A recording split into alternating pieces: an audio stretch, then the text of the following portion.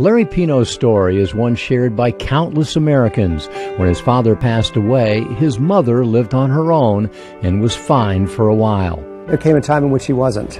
And when she wasn't, she went back and forth from the hospital, back into rehab, back to the house that we had gotten her, back to the hospital, back to rehab, and it was this revolving door. So there came a time in which I said, enough, that's it. So I brought in 24/7 care. Her caregiver was amazing, but she and all of her friends were aging, and her social interaction rapidly declined. And so I started to look around for some place that I could put her, and without being critical to them, there was just no place that I'd be willing to put my mother. I just wasn't willing to do it. At a certain point, after lots of just really soul-searching, I said, gee, what would it need to look like for me to be willing to put Mom? What would it need to look like?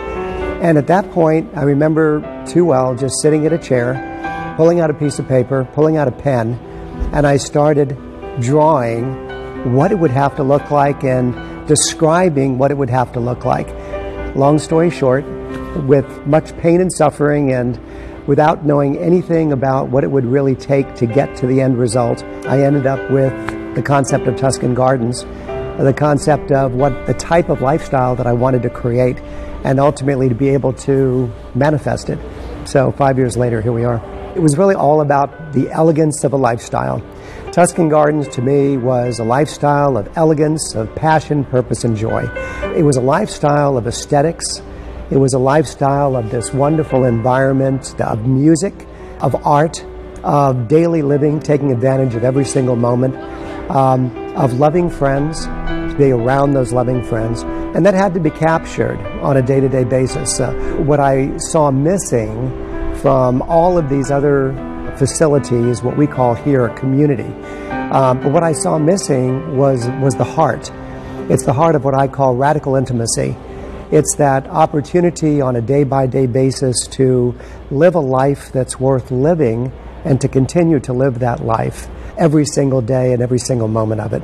It's making sure that when we think about senior living, we're not thinking about something which has been bolted on to the later years of life.